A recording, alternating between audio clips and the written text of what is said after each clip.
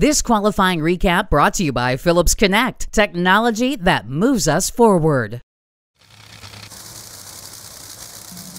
People that discount this Capco team are making a grave mistake.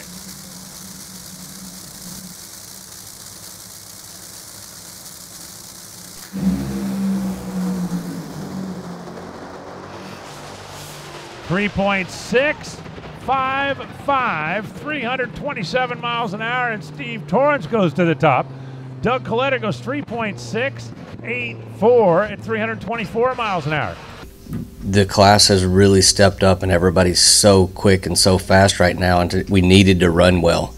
We've struggled throughout the year, kind of self-inflicted, but at this time we're trying to get our way back in there, and we've kind of put ourselves behind the 8 ball with 2 non-spectacular starts to the countdown, and so we needed to run well, and that was great for us to come here.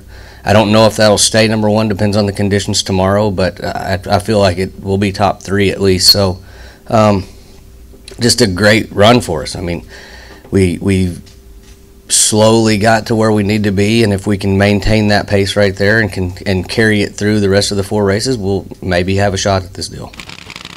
Ron Capps won in Charlotte. Final 2, funny cars, top fuel is at the ready line.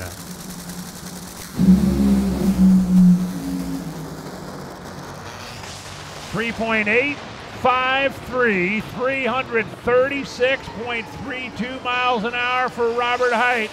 And at 3.853 seconds, Robert Hight goes to the top. Well, it's huge. I mean, number 1, there are only 15 cars this weekend, so the number 1 spot is very, very important. And, you know, we're counting points. We amassed a pretty decent lead leaving Reading, and we gave it back last weekend, let some of these guys back in, and it was a mechanical failure, blew out a spark plug, and ended our day. So we worked hard at the shop this week and tried to identify things that could be potential problems, and, you know, come out here and make a run like that. You know, 336 miles an hour, that's the fastest I've gone in a long time. I know it's the fastest run of the year for funny cars, so that's pretty impressive, but we do have great conditions. Dallas on the left side, Kyle Koretsky on the right. We're getting down to it.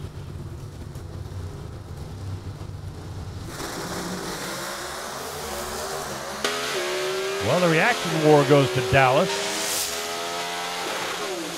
6.512, 211 miles an hour, Kyle Koretsky. I knew the team's been working on the engines real hard. Been struggling a little bit as a team with the engines, but Greg and Jeff and all the guys back at the shop at KB been really busting their butt to make sure that all these cars are fast. I think we're all kind of in a little bit of a slump somewhat as a team, but to go out there and go low for Friday night, it's pretty cool.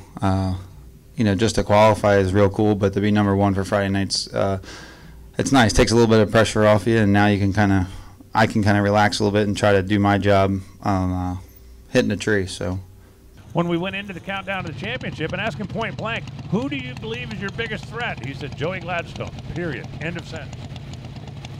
Well, he's right. Yes, he is.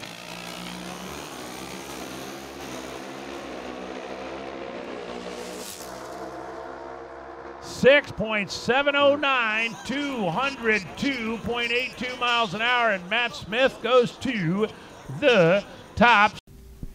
It was great. You know, the last time we've been here was, I think, 2019. We came in 2020, but we didn't really get to run because it was so cold and all that, so we finished the race at Dallas. But, you know, I held the speed record then, and, you know, the motorcycles have evolved a lot in the last 3 years as far as ET and speed. So it's good to be back here. It's fast track, good track, and excited for what happens tomorrow. So how will you prepare for tomorrow's race? Go off our data that we had this evening. We could have hit it harder. We was too conservative. The track was way better than what we thought. So if we have the same weather as tomorrow, the sun will be on in a little bit, but we're definitely going to go and swing for a 60 because I've never been to the 60s. On the right side, didn't we see this earlier when, yeah, I'm sure we did, as a matter of fact. Let's see if Justin Bond can maybe extract a little revenge for missing that win light a week ago. At ZMAX Dragway, Charlotte, North Carolina.